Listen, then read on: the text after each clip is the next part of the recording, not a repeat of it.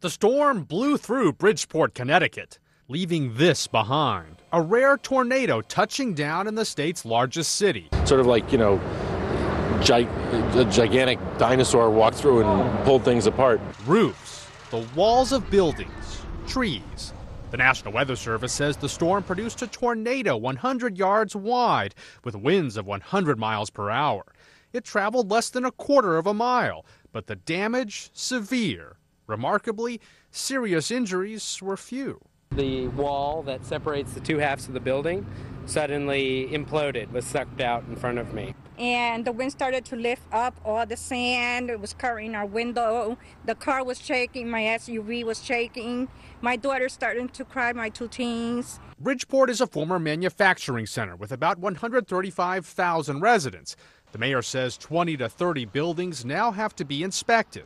In other parts of the Northeast, the storm knocked out power to thousands. But in Bridgeport, they are beginning the cleanup, with damage estimates already in the millions of dollars. Lee Powell, The Associated Press.